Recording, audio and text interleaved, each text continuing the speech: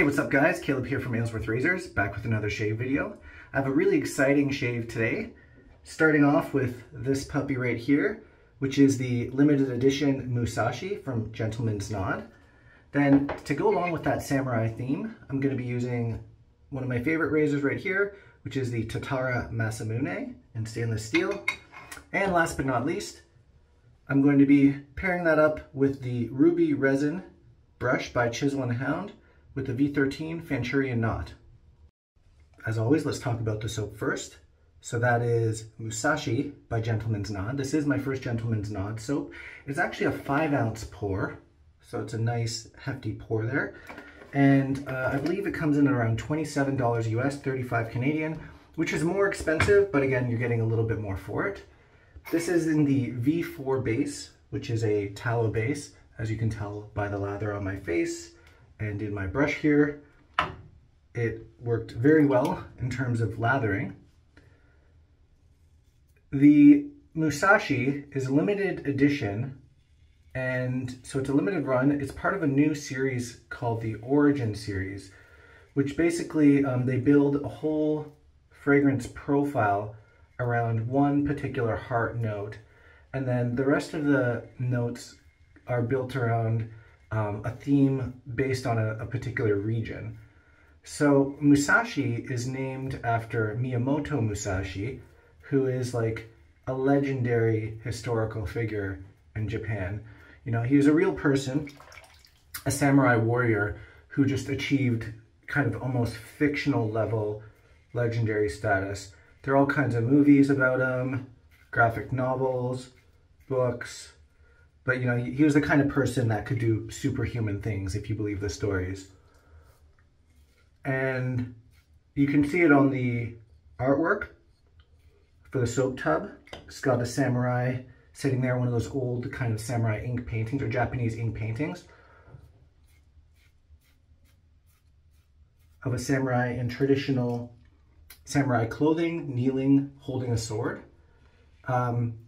Just a small side note, that's very interesting to me personally because I actually studied Japanese sword fighting for a while and also Yoshinkan Aikido. I got up to a black belt in Aikido and a brown belt in Japanese sword fighting. So I've always been very fascinated by the samurai history and Japanese history. Back to the fragrance profile though, it's basically almost described as a story. It's supposed to take you on a journey in a remote Japanese island from the coast, inland, and into the dense forests of the mountains, Japanese mountains.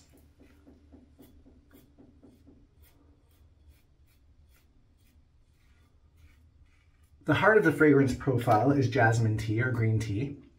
And then the journey starts with yuzu, which is like a Japanese lemon. It's a citrus. And nashi pear. So that's the coastal element. It's some fruity citrus fragrances. Then as you move inland, you get into the jasmine tea, and then also some floral elements. And then as you move deeper and go down into the base, that's when we get into the kind of dense, mossy mountain forests of Japan. Off the tub, the fragrance smells amazing.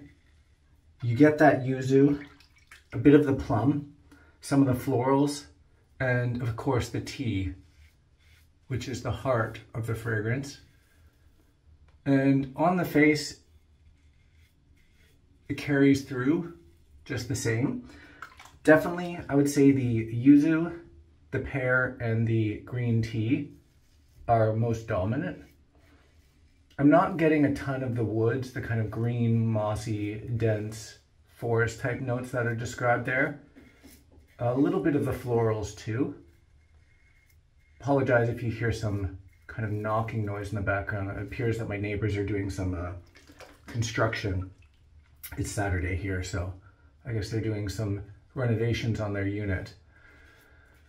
But yes, You know, it's a very nice kind of exotic citrus forward fragrance with the heart of tea. So, you know, it almost makes me feel like if you're like a boba bubble tea fan, or you like to go to those boba places, and sometimes you get like a juice instead of a boba, and a lot of those juices have that green tea, jasmine tea in there, because it's just such a perennial ingredient in the Japanese food and culture, and especially in treats, desserts, and things like that. So if you get yourself one of those, it's pretty much like having one of those on your face. And, you know, for me in specific, it's very nice. I'm definitely liking it so far. Now for the razor, we're using the Tatara Masamune, going along with that Japanese samurai theme. So Tatara is a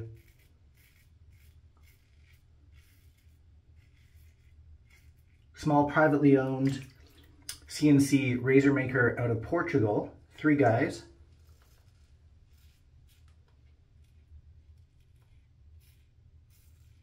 All from different engineering backgrounds.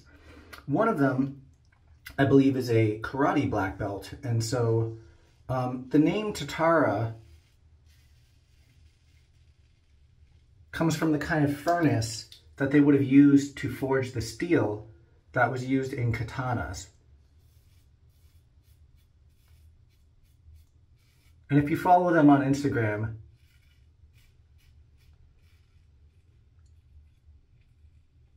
you'll see that their story is full of samurai imagery. Even their logo is a samurai. Also, their razors are named after types of swords. So a Masamune is a type of Japanese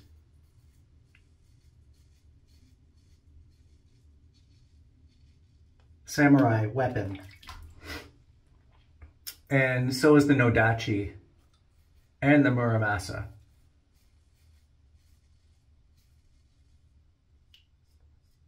All different kinds of Japanese weapons. That's where they get their naming from. The Masamune is kind of their, I guess, most entry-level razor. It is a 316 stainless steel, sandblasted razor. Retails for about, I want to say 180 US, around 235 Canadian. It weighs about 85 grams, has a 3.25 inch handle, a 0.63 millimeter blade gap,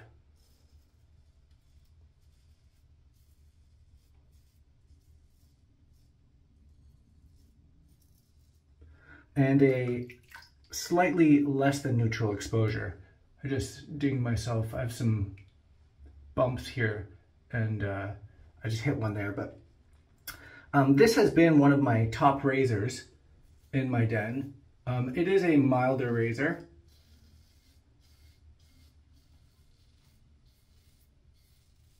I'm using a Gillette Silver Blue second use blade in it right now. But I will say, interestingly, coming off of just having used the Durkant Plus plate, or H plate,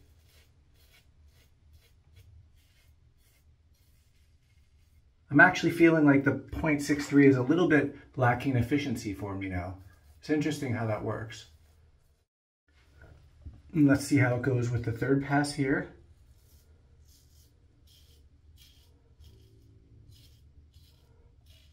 Always a real big fan, though, of these Tatara razors. Some really nice original design. The handle is very interesting. It can't stand up on its own because of that round bit at the bottom, so, you know, you may want to stand for it, pick up that optional stand. But just, yeah, very, very beautiful, original sort of proprietary design. the top cap and plate, the way that the blade is held in place. It's all very innovative.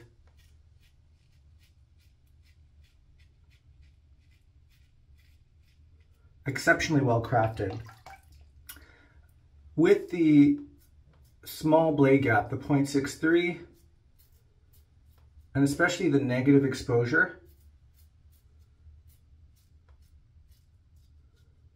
it may not have that blade feel or aggression that some people are looking for, but if you like, you know, a smooth daily driver style razor,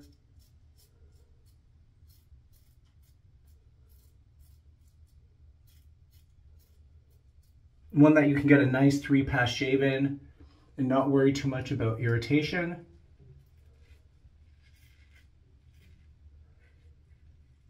then this might be a razor for you.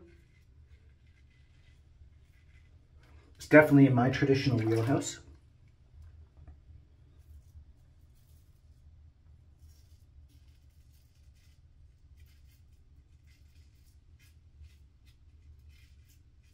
Although I must say, with my recent outing with the Dracant Plus Plate prototype, it has piqued my curiosity about, you know, that kind of medium plus efficiency range of razors too. Maybe the Timeless 0.98 or a slightly higher plate level on my Carve Christopher Bradley. Might be interested in exploring some of those shave experiences as well. But always a very enjoyable shave with this 0.63 blade gap Masamune. Other things going on, La Mafioso just released on Saturday. I was like getting ready to go out hiking with Margot when I got the notification on my phone. And so I just stop everything and just run over to top of the chain and make sure I got that in my basket. So that's on the way.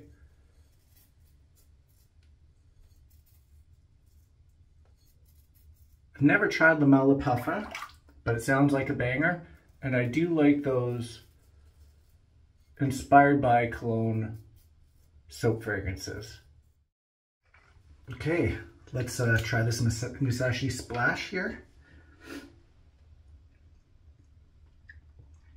Interesting, a little yellowish on the pour. That's unusual. Ooh. Oh, quite the sting there. Nice. Almost vaguely rubbing alcohol smelling on the first application. Very citrus forward in terms of that fragrance.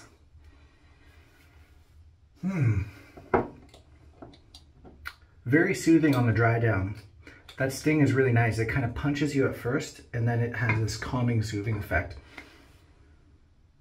The fragrance is very consistent across the splash, very citrus forward, getting that yuzu, the pear, and then the tea is taking a little bit more of a backseat. I would say the splash fragrance is more citrus forward, more of that yuzu coming through.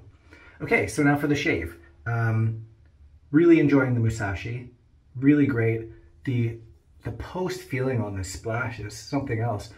It had this kind of momentary, like almost rubbing alcohol forward fragrance that just immediately dissipated. And it's got almost like this kind of cooling, mentholated feeling on the skin after that initial citrus punch. Yeah, very nice.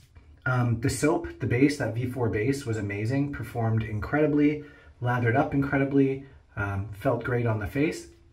And the fragrance, I would say, is very much as described. You know, it's citrus forward. It's got that tea in there as a heart with some a little bit of floral notes in there. I would say the woods aren't very strong. You know, there might be there in the background as a base, but they're not coming through in a very noticeable way. So if you like citrus and you like tea, I think this is going to be a soap for you. Very enjoyable.